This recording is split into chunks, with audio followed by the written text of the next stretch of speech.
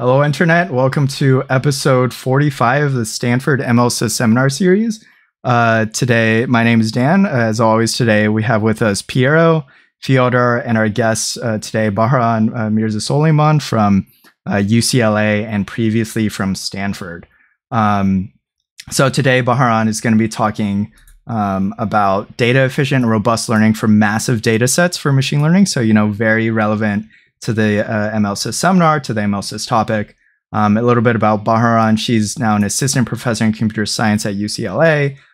She works on developing new methods for efficient machine learning from massive data sets. Before we get started, so remember, subscribe to the channel, like the video. If you're watching on YouTube, leave a comment with your favorite moment. What else do people say? Click the bell icon to be notified. If you're in the YouTube chat, as always, feel free to ask questions, and we'll get them across to Baharan during the Q&A session. For our students in class, feel free to ask questions as well. And with that, Baharan, take it away. Thank you so much, Dan, for the introduction. It's great to be here. Hi, everybody. So I'm going to talk about data efficient and robust machine learning from massive data sets, in particular by selecting core sets of examples.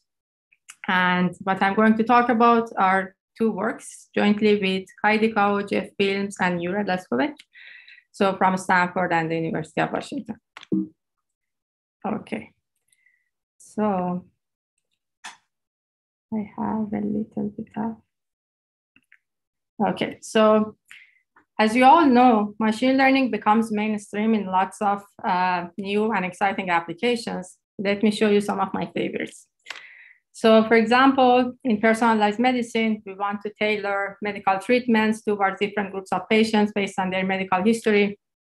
In robotics, we want the robots to be able to kind of grab stuff and take care of different kind of tasks without the need for human intervention. So in finance, we are receiving thousands of transactions every second, and we want our machine learning algorithms to be able to independently decide about financial or trading decisions, make those kind of decisions. And finally, autonomous cars. We want the cars to learn how to drive into actual streets among actual cars and humans and signs and navigate themselves without the need for humans to navigate them. So in all these applications, so if you notice, we need lots of data. And data is actually fuel for all of these machine learning tasks, and in particular, the model ones. So if you let me show you an example from object detection, this is a plot from Google AI. On the x-axis, you see the number of examples. As we increase the number of examples from 10 million all the way up to 300 million, so x-axis is in log scale, we get on the y-axis like a logarithmic increase in the performance of this object detection task. It clearly shows the importance of data for the performance of our machine learning algorithm. But there are a few issues with training on very large data sets. The first one, as you may all know, is that training on large data sets could be very expensive. So let me show you an example. This is kind of an example of training GPT-3 on 45 terabytes of data. So if I kind of Google these numbers correctly, we spent $12 million to train this model. It took more than a month on 124 A100 GPUs.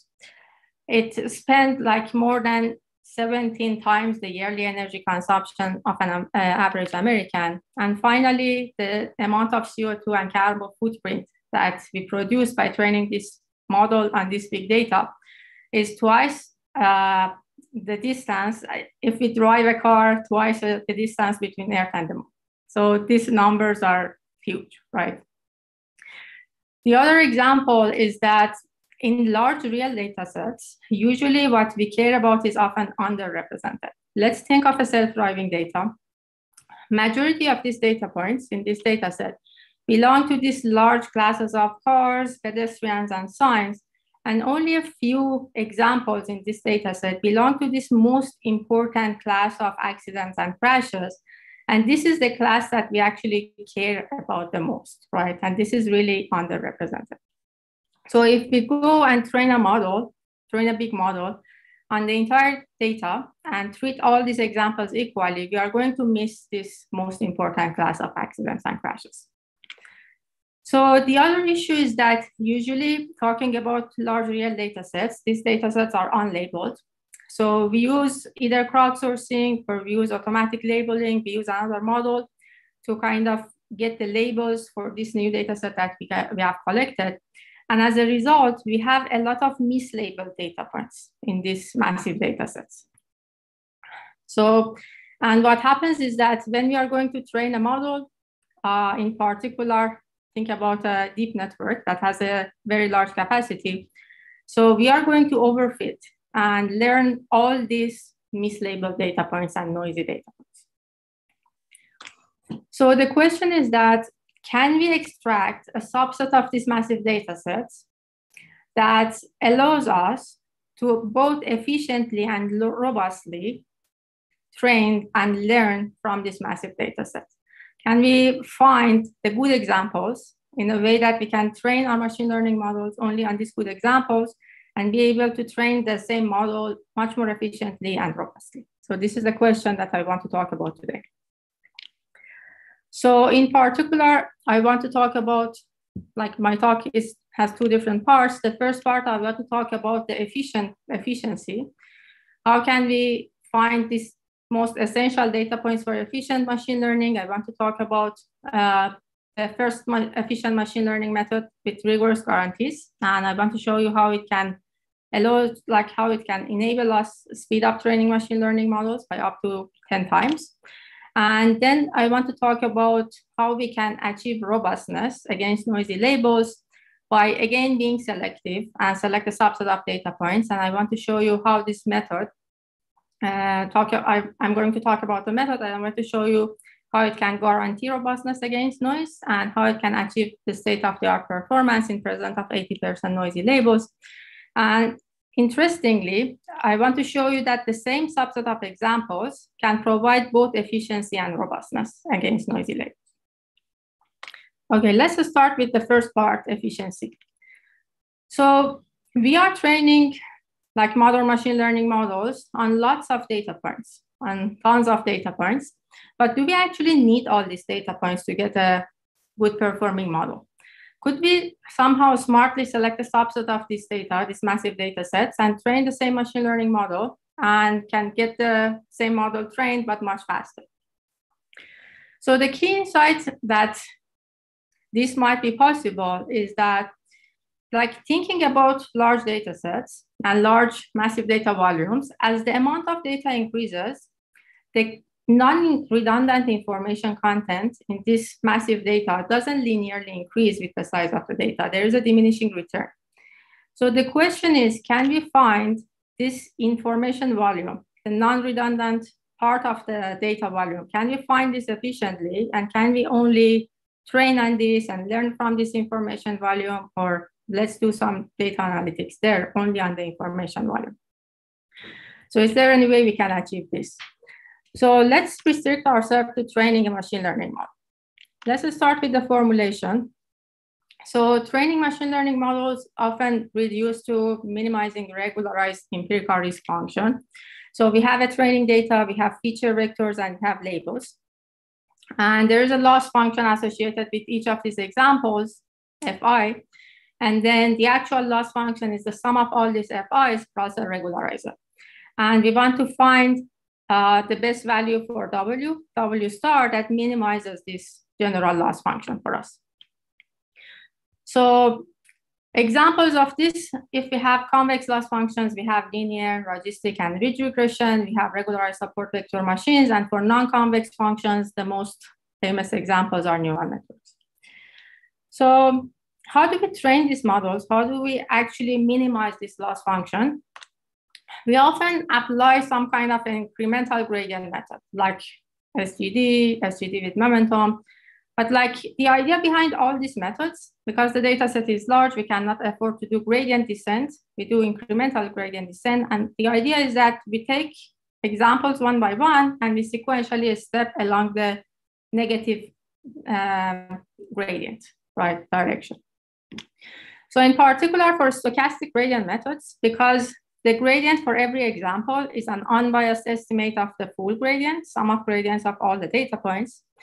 So this gradient estimate has a very large variance. And as a result, SGD in particular is those stochastic type of gradient methods in particular are slow to converge. So we will get to the minimum eventually, but it may take a while. So the question is that, can we find the most essential and the most important set of examples and only train on them, only minimize this loss function on these examples, and can train these models much faster? So just to make sure the problem is clear, let's imagine that we want to select a subset. We need a utility function. This is a subset selection problem. We need a utility function F. We want to maximize, we want to find a subset that maximizes this utility function. And the objective is that, assume that we have this large image data set. We want to select a subset of these images in a way that if we train a machine learning model on the entire data and only on the subset, we get the same model. If we can do this, then we get a speed up, which is equal to the size of the entire data over the size of the subset, because we are only training on this subset at every input. So the question becomes, what should be this utility function F that we maximize it and we find this good set of examples? Okay, so this is a challenging problem if you think about it, because first of all, it's not clear what should be these examples. So shall we select points that are close to the decision boundary, or shall we select points that give us a good idea of how the data is distributed, right? So where should be these examples? What are these most important examples? Secondly, we want to be able to kind of find these examples very quickly, because otherwise, if it takes a lot of time to find these examples and then we want to train on them, we don't get any speed up. So we need to decide how much to move based on which point, the step size in the gradient methods that we use. And very importantly, we want to be able to guarantee something about the performance of this model trained on these subsets that we find. We want to kind of make sure that this is a good subset, this is a representative subset for training this machine learning model. We don't want something heuristic that may work now and may not work on the other data set. So let's think about what should be this subset. So let's go back to the problem formulation. We have a loss function. We want to minimize this loss. We want to find a minimizer W star. That would be the parameter of the trained model. So now, and as I mentioned, we usually apply some kind of a gradient method, some kind of a stochastic gradient descent. And if you actually think of what we actually need to minimize this function for this incremental gradient method, what do we need? It's the gradients, right? So if we have the gradients, like if we can find a subset that has a similar gradient to the gradient of all the data points, then we can apply almost any type of incremental gradient method only to this subset, and we can ensure that if we minimize this loss function only on this subset, we converge to the same or similar W star, right? So this is the idea that we had. So we said that let's find a subset in a way that the difference between the gradient of the subset, and this subset could be weighted, let's call it S. Let's make sure that the difference between the weighted gradient of the element in this subset and the full gradient, sum of gradient of all the data points, this difference is upper bounded by some error epsilon. And now, like thinking about this formulation, without showing you the mathematical steps, I want to show you what is the solution. Like what is the subset that satisfies this property, has a similar gradient to the gradient of all the data points? And the answer is that those elements are the methods of all the data points in the gradient space. What does this mean? So imagine that we have our data set, we have this data set V, we are doing some stochastic method, gradient method, and we are at particular W, like this parameter W. We calculate the gradient of this data set, we transfer the data points from the feature space to the gradient space. If we look at all the gradients instead of the original feature vectors. And if we find the most central elements, the cluster centers, kind of, this is going to be the elements that have a very similar gradient to the sum of gradients of all the data points. So this is going to be that subset that we are looking for. And now the question is that how can we actually find these methods? And we want to find them quickly from large data sets. And the answer is that fortunately, this objective function, if we solve this problem, we find this, like these are the formulation for the most central elements in the data. This is the K-method problem. K-method problem is submodular. What does that mean? So submodularity means diminishing returns property. If you add an element to a smaller subset, the benefit would be larger than if you add the same element to a larger subset. So an exemplar-based clustering or exemplar clustering has this diminishing returns property. The more you select and add elements to your subset, you will get less and less benefit. So now that we have a submodular function, this is great because now we can use a simple greedy algorithm to find those most central elements, to find the medoids or exemplars from the gradient space. So we can solve this very efficiently. We can use distributed algorithms, we can use streaming algorithms, or we can use centralized algorithms if the data is not very large. But we can find these examples efficiently. This is very fast. So there is a small issue here. If you remember, I said, let's imagine that we are at this particular parameter W. So if we want to update this subset, find a new subset after every studio update, this is going to be very slow. Like no matter how fast is this greedy algorithm, you don't want to kind of do this after every single studio update. This is going to be very slow. So what can we do? So let's look at this objective function, this exemplar clustering objective function. Let's take it to the next slide. So this is the W dependent part of our problem. So what we thought we can do is that we can, like this is the, you can see the norm, the pairwise distances between gradients of I and J, right? So can we find a worst case difference between gradients and I and J all over the parameter space, all over W? So if we can do that, we can upper bound this objective function by the term in the right, which is the maximum worst case difference between the gradient of I and J for all the W's. And now if we solve this problem, like by making it to be less than epsilon, then we can find one subset which is good during the training, no matter where we are in terms of the parameters. So this upper bound, we call it Wij. This is the worst case difference between gradients of I and J all over the parameter space. And in the next slide, I want to show you how we can calculate this. But now if we can do this, then we are good with one subset during the training. So if we have a convex function, like if you are solving a regression problem or an SVM problem or a classical machine learning problem, basically, we can show that this Dij, the worst case difference between gradients and I and J, this can be upper bounded by a constant times the difference between feature vectors. And feature vectors wouldn't change, right? So these Dijs, we can bound at the very beginning before we start any training. We don't need to calculate any gradients. So in the beginning, before we start the training, we look at our feature vectors, we find the exemplars using the greedy algorithm, submodular optimization, based on the feature vectors.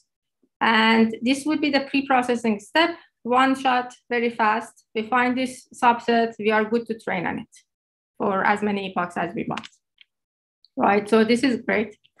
How about neural networks? How about non-convex functions?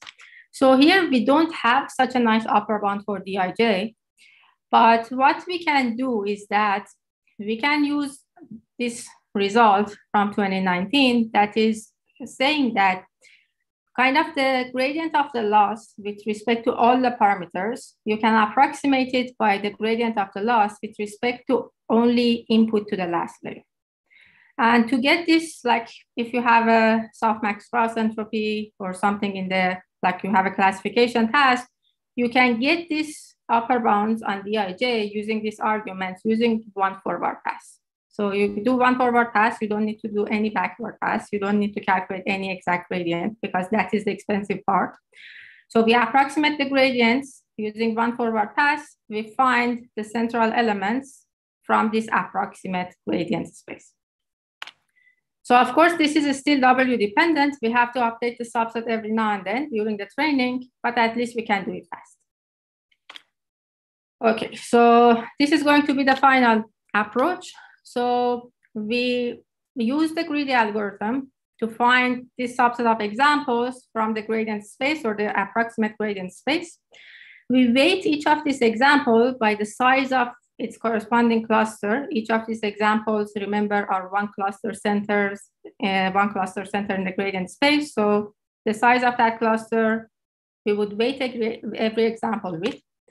And now we apply our favorite incremental gradient method, for example, SGD, only on the elements on this subset. But if we are processing the center of a larger cluster, then we make a larger move. If we are training based on a center of a smaller cluster, we make a smaller move. So the step size is going to be proportional to the size of the cluster. And so at every epoch we do this, we only apply SGD on these elements in this subset. And we can actually prove that this allows us to converge to a very close neighborhood of the optimal solution. The convergence rate would be the same as the convergence rate of the original algorithm, let's say SGD or incremental gradient method, but you get K over V over K. V is the size of the entire data. K is the size of the subset, the speed up, which is really nice. So we get theoretical guarantees for this. So one quick note is that there are already existing techniques to speed up gradient methods. For example, variance reduction techniques, choosing better step sizes, and important sampling. But the good thing is that we can apply all these methods to these subsets that I just talked about. So these are orthogonal and can be applied at the same time, which is nice because then you get more speed up. So let me show you some quick experiments. So here I'm showing you an example of a logistic regression. This is on a data set with more than 500K data points. We selected 10% of these elements using the method that I just explained. And here you see the training loss and the test accuracy in the bottom for SGD on the left and for SOGA, a variance reduction technique on the right. So the green is training on random subset of size 10. Blue is training on these elements that I just explained, and orange is training on the entire data, with SGD and with SOGA. And as you can see, training on these examples found by Craig, this method that I just explained, this is converging much faster and you get the same test accuracy. We got 6 times speed up in this case. So let's look at an imbalanced data set, which I motivated in the beginning with. So here we have these 50K data points. This is a very imbalanced data set, 90 to 10, I believe. So you see the training loss on the y-axis versus time and the x-axis. And this orange point in the bottom left is the time that SGD trained on the entire data converges. So here we are selecting subsets, random subsets of size 10%, 20, 30, all the way up to 90%. And here we are selecting subsets of the same size with our method break. And as you see, after selecting 30% of the points, we can converge to the same optimal solution. And we get 7 times the speed up. Let's look at a toy example, neural network training MNIST with a 2-layer neural network. This is the MNIST example, 2-layer neural network. So you see the test accuracy and training loss. Test accuracy on the left, training loss on the right. This is SGD. X-axis is the time. This is SGD plus trained on the examples that we find. And this is SGD on the random examples, random subsets. And the size is 40 or 50% here. So we got even better generalization performance by training on this subset only. And here we are training ResNet 20 on CFAR10. So x-axis shows the fraction of data that we selected during the entire training cycle. So you see every point in this line is a different subset size. Blue is SGD and Craig, green is SGD and random subset. You see that Craig, our method kind of focuses on the most important examples, and it can get the same or better test accuracy by training on less amount of data points. So it's data efficient. So let me also quickly talk about robustness against noisy labels. Now we talked a little bit about data efficient training. Let's switch gears to robustness, selecting examples for robust learning. So I want to now start with existing techniques. There are a lot of existing techniques: estimating the noise transition matrix, correcting noisy labels, designing robust noise functions, regularization, derivating examples. So these methods are usually either challenging, they may overfit, sometimes they do not give us the optimal performance, some of them require auxiliary models or training a set of clean data points. But the most kind of important limitation of all these methods is that they do not provide any theoretical guarantee for the performance of the model, let's say a deep model now trained on these noisy data points. So again, let's start with the problem formulation. Let's assume that we have a square loss function, we have a data set D, and some of the labels yi in this data set could be wrong. Some of these data points could be mislabeled or noisy data, right? So again, we want to apply gradient descent. So we want to move based on the negative direction of the gradient. But if we decompose the gradient, we see that the gradient can be decomposed into the Jacobian matrix and the residual for this square loss. So what is the Jacobian matrix? It's all the first order partial derivatives of this neural network with respect to all the parameters. And residual is just the difference between function, the neural network prediction, and the label, right?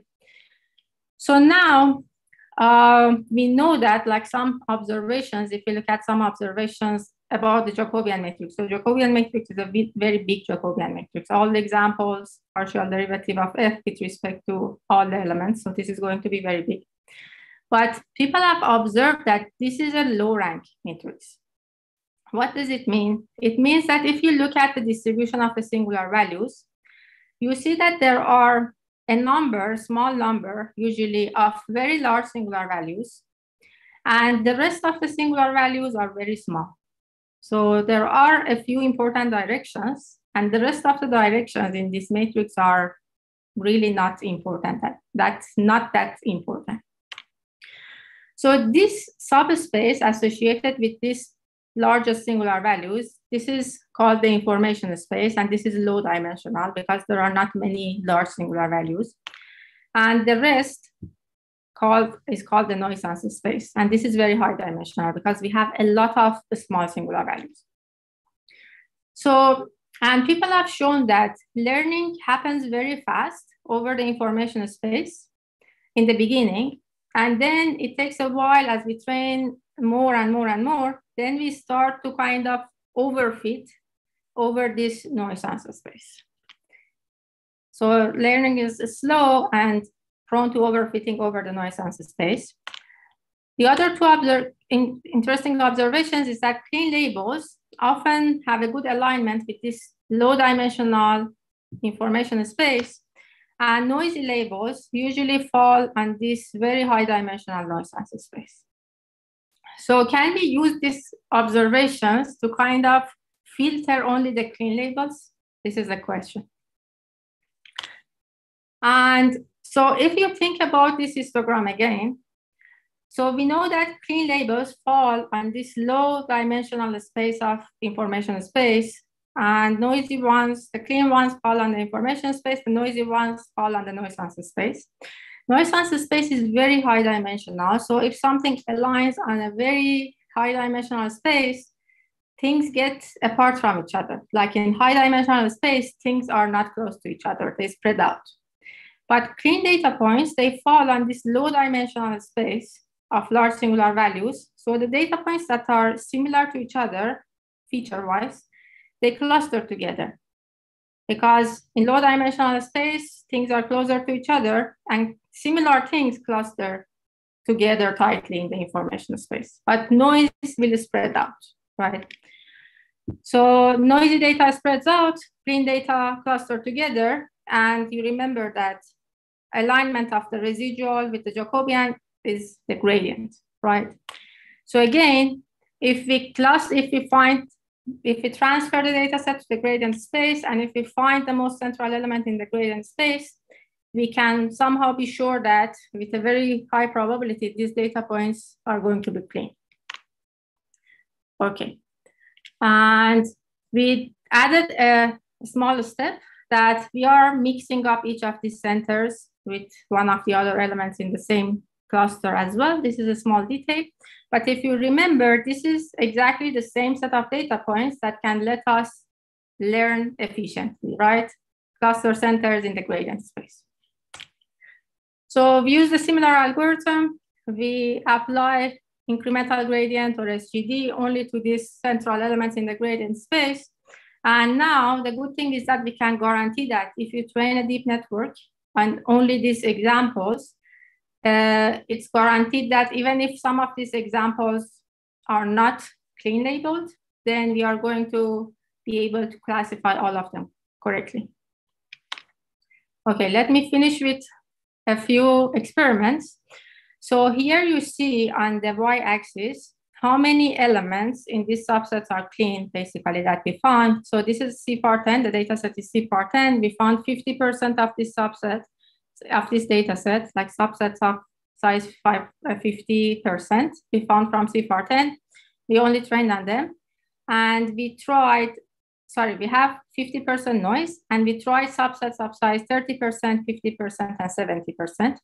And as you can see, for the 30%, the green line, we can almost all of them are clean.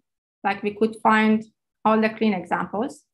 For the orange line, which is 50%, as training continues, we can, like after epoch 75, we can almost filter all the clean examples. And for the 70%, because 50% of the data is noisy, of course, we will have more than 20% noise in the 70% data. But the kind of interesting thing is that the gradient, centers of the gradient, they are mostly clean data points. Even if there is a small fraction of noisy labels in this subset, according to the previous theorem, we can correctly classify all of them. Okay, so we can find these clean examples. Now let's look at the performance, the test accuracy. On CFAR10, CFAR100, we have 20, 50, 80% symmetric noise, and 20, 50, I don't see the right side of my screen, and some asymmetric noise. So, and you can see that we could beat all of the state-of-the-art baselines with this method, and we get up to 6% improvement, in particular under 80% noise, which is like a lot of noise. And finally, on a real noisy labeled data set, mini web vision, again, we could beat all these baselines. We got 5% improvement in average. So I also talked about noisy labels. I'm hoping that I could show you the same set of examples can provide both efficiency and robustness. And hopefully, if we are a little bit more selective about the data points that we train on, we can do better in machine learning. Thank you. Well, thank you so much, Baharan. That was a really great talk. So before I stop your screen share, I wanted to pass along one clarification question from the audience. So let's see. It says, in the figure on slide 20, where you had some blue clusters with a few centroids and a few red clusters with a couple centroids. So Matthias in the audience was just wondering how we should kind of read those different centroids. So just wanted to let you jump back to slide 20 and answer that real quick. Specifically, are there 5 unique clusters represented with just 2 colors, or are there 2 different clusters? I guess right. So these blue centroids I have and these red centroids, how should we interpret them? And I guess also, how do you decide how many centroids that you want, That's or a great medoids, question. I guess? Okay, so the 2 questions are, I think, closely related to each other. So the thing is, you either have a fixed budget for training. You say that, okay, I have this much time, or I can afford to train on 10% of this subset. And then you are going to select 10%, a subset of size 10%, and then you will get some cluster centers. You get more from the larger classes. This is a imbalanced data set in this picture. And you get less probably from smaller classes, but you make sure that you cover all the classes. So this is one scenario. The other scenario is that if you look at this problem for not this one, but this formulation that I started with. 1 second. So I said that we want the difference between the gradient of the full data, this equation, the difference between the gradient of the full data and the weighted gradient of the subset to be less than epsilon. So what we do in practice, and I kind of skipped this detail for the sake of time, is that we can select as many. If you look at the left side of this equation, this means that the smallest subset that satisfies this equation on the right. The left side says that let's find the smallest subset arc mean of the cardinality of S. Let's find the smallest subset that satisfies this upper bound on the right. So you can, in practice, select as many as your upper bound is satisfied, right? So this is called the submodular cover problem. This is the dual to submodular maximization. I skipped this part, but you can do both. You can either select until this condition is satisfied, and then you make sure that the upper bound always is less than epsilon, or you can say that I have a fixed budget, I select 10%, and I will get the corresponding epsilon for it. Gotcha. Thank you so much. So yeah, I guess now we'll kind of move on into more general questions. So I also just saw this one come in from the audience, but it was one I was thinking about too.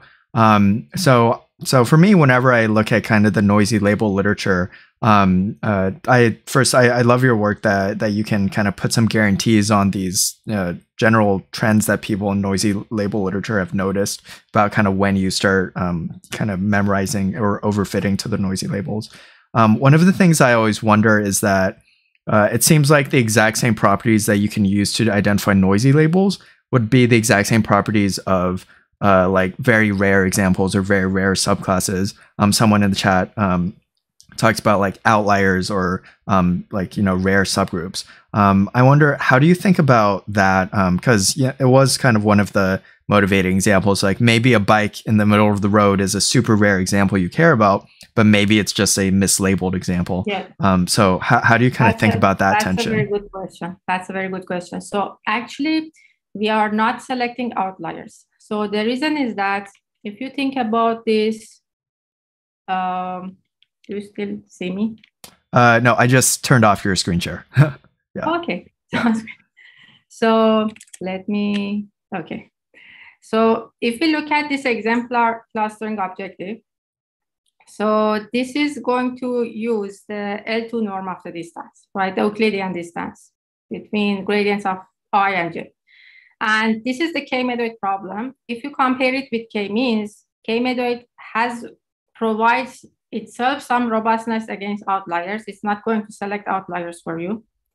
So this is one reason that we don't select outliers. The second reason that we don't select outliers is that these medoids are the central elements. So, and if you have some outliers that is not close to anything in the gradient space, so that is not getting selected. So we are not selecting outliers in general, but if you have an outlier cluster, small outlier cluster, then you may, if you go with larger subset, you may select that center. And then the question becomes, do we have outlier clusters or do we have important clusters that are underrepresented, right? Mm-hmm. This is one thing. And hopefully if you have a cluster that is going to be unrepresented data points, outliers shouldn't be very similar to each other probably. But another thing is that if I have a few more minutes, I can explain this. Yeah. So we are capturing the gradient, right? We are selecting subset that captures the gradient. And let's think of, let's say, a neural network. Let's say that we are training a neural network. And at different points in time, we are selecting subset that captures the gradient. So early in the training, what happens is that most of the gradients are large for easy examples and for more difficult examples. So most of the gradients are large. And we are going to select a lot of easy examples because they are bigger clusters of gradients. They have a slightly smaller gradient, and the most difficult ones has larger gradients, and they kind of are smaller clusters. So we are selecting a lot of easy examples in the beginning and some more difficult ones as well. But as training proceeds, so most of the easy examples we can classify very well. And then the gradients for those easy examples becomes very close to zero, right? So after some point in time, we are not going to select any easy examples anymore, just a few, because they become very large gradient clusters close to zero, the gradient close to zero. And then we start to focus on the more difficult examples.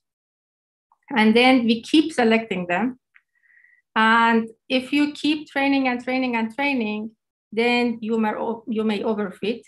But this is the same behavior as will happen if you train on the entire data set as well, right? So capturing these gradients give you similar properties as training on the entire data. So we can do early stopping to prevent the network to memorize those points if we feel that we have some outliers.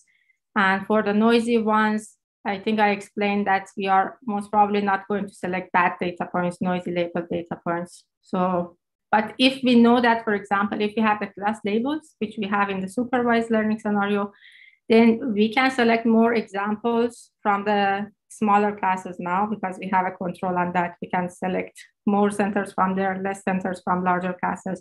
So it gives us a little bit more control. Gotcha. Thanks so much. Actually, Varani, I have a follow-up on this, which is from the different cases that you showed us, it seems like you can almost always find a certain percentage of the data that ended up working really well, right? But in order to figure out what that percentage is, in your case, you can run like multiple experiments for doing that. But in a real-world scenario, one would need to know that number beforehand to be able to actually obtain the advantage, right? Yeah. So is there like a heuristic or a rule of thumb or anything else? That's a very good question. So the thing is that for the convex case, you usually need a small size subsets, and you can stick with selecting as many as your upper bound is satisfied, that epsilon is satisfied, and that you can directly optimize for it because you are working with only feature vectors.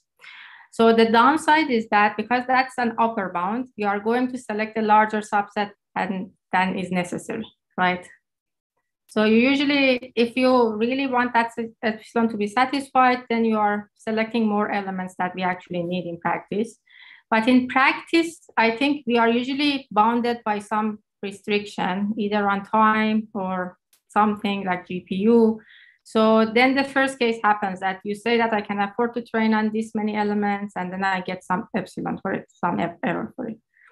But so you can optimize for epsilon directly, or you can optimize for the number, cardinality of the subset, and either you get an epsilon or you get a cardinality corresponding to it.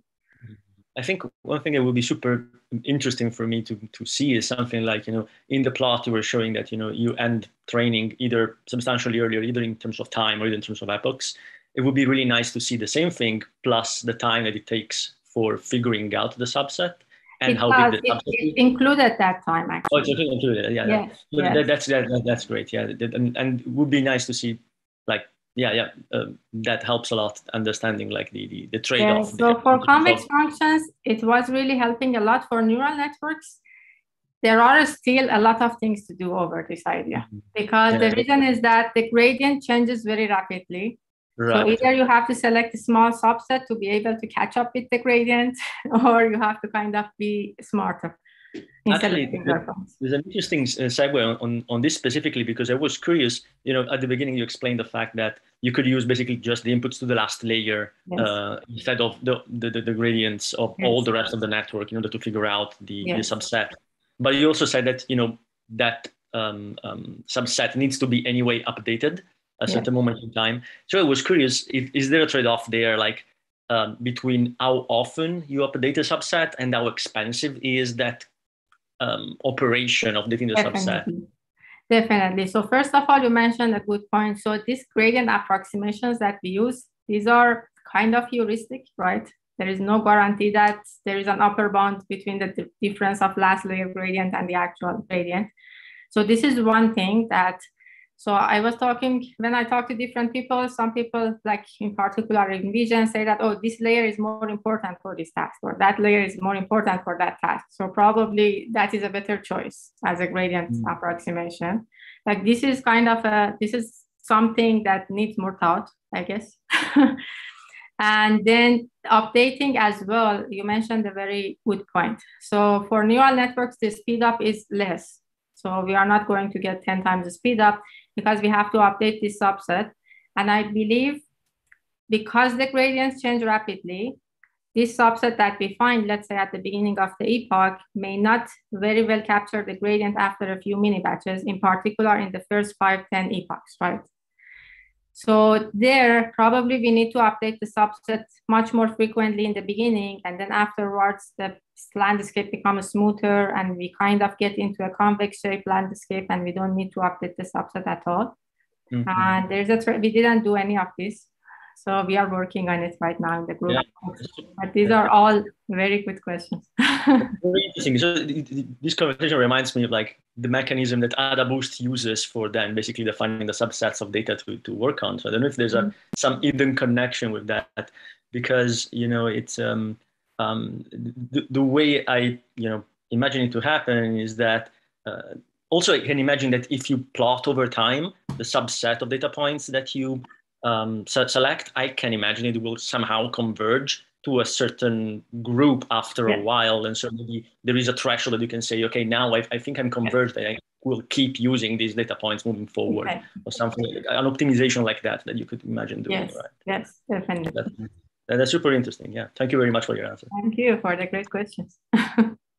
Baharan, one of the things I was wondering, because you motivated the original talk by talking about things like GPT-3 and all the compute and carbon footprint that training that model cost. I wonder if you try to apply your techniques to a different setting, like not a supervised learning setting where the losses look different, where the objectives look different, where I don't think we have as good of an intuition about what these models are even learning. How do you think your techniques would change, or the analysis or the intuition about what you're trying to do? So if we don't have the label, like if we don't have all the labels, we are in the semi-supervised scenario, you can apply the same idea to the predicted labels. So that is one thing that I have seen people are doing.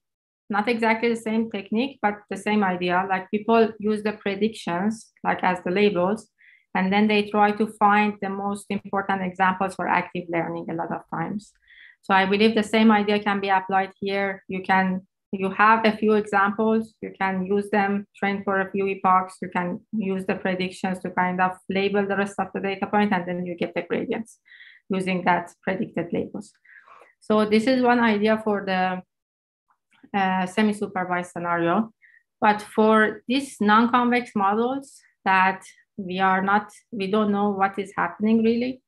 So I think this is going back to the previous discussion that these subsets, like it really matters how frequently you are updating them. And after a while, you really don't need to update them. And this is something we really don't look at it closely in the paper.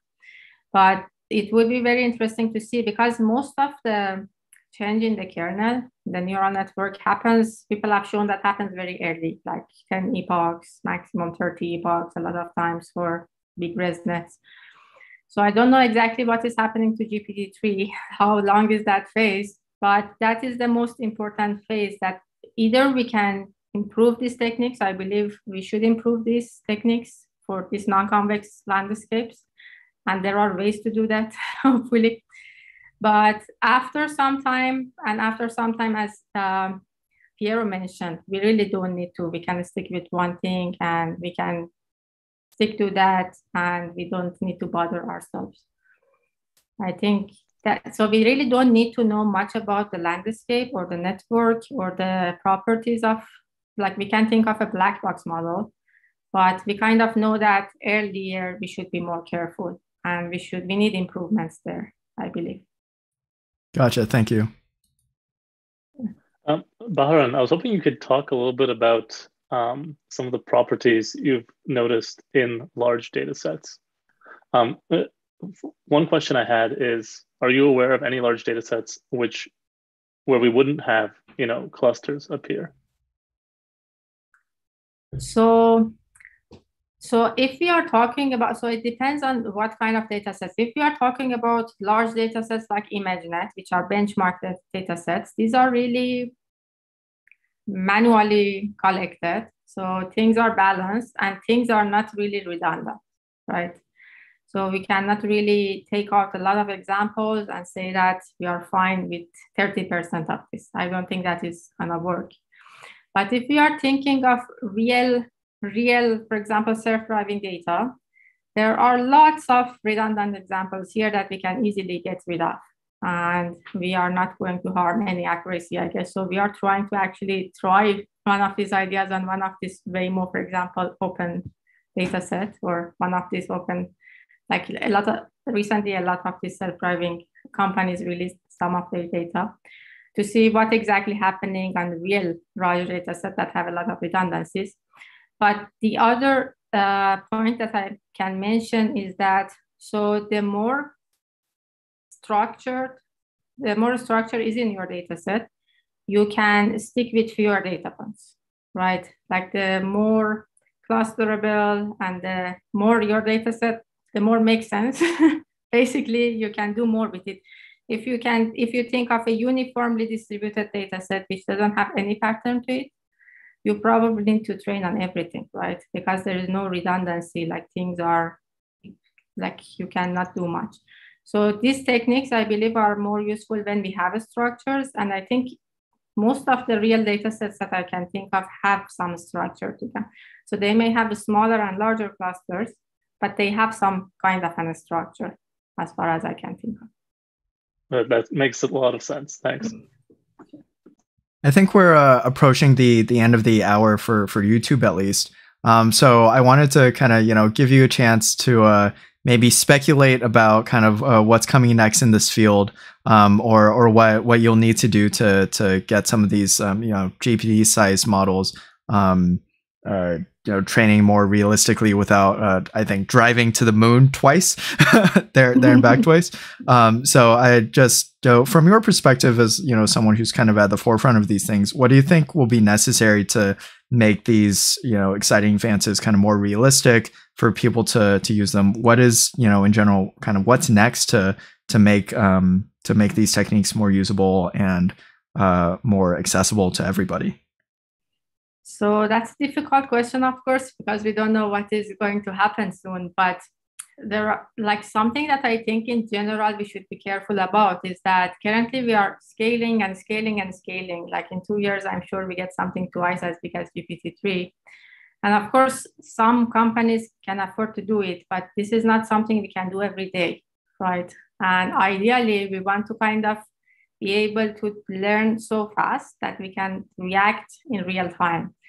And the other thing that I think is important is that, so we have one brain that can take care of different tasks. So we don't have like 120 billion parameters to only speak, and we don't have another 5 billion parameters to kind of classify images, right?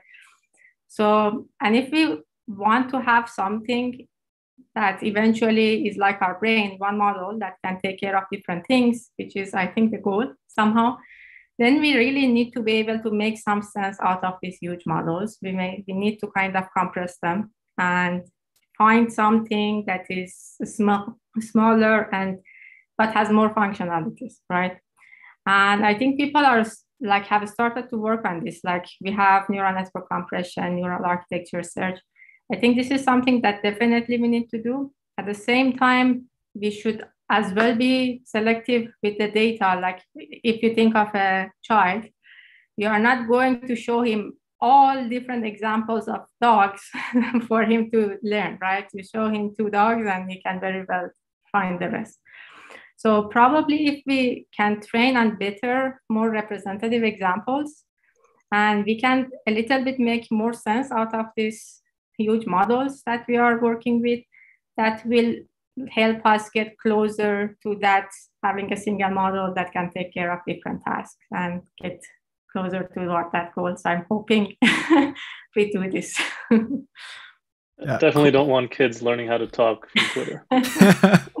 Yeah. Thanks so much for that great answer. So with that, I think we'll call it on the YouTube portion. So thank you, Baharan, for a great talk. We really enjoyed it and learned a lot. Thanks to the YouTube audience. So thank you to those of you who were there during the pre-show and gave me advice about how to fix my knees. And thanks to everyone who's in the chat afterwards. I saw there was quite a lively discussion, which we always love to see. As always, you can go to our website, mlsys.stanford.edu, to look at our schedule and hear more about our seminar series. We've got a mailing list, which you can subscribe to. I think we send, 2 emails a week. So no spam, we promise.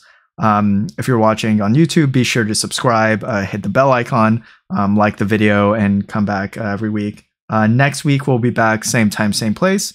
This time we've got Albert Gu. He'll be talking about structured state space models, lots of S's, something like that. It's a really cool new technique in sequence modeling. So yeah, looking forward to seeing everyone then. And with that, we'll say goodbye to YouTube.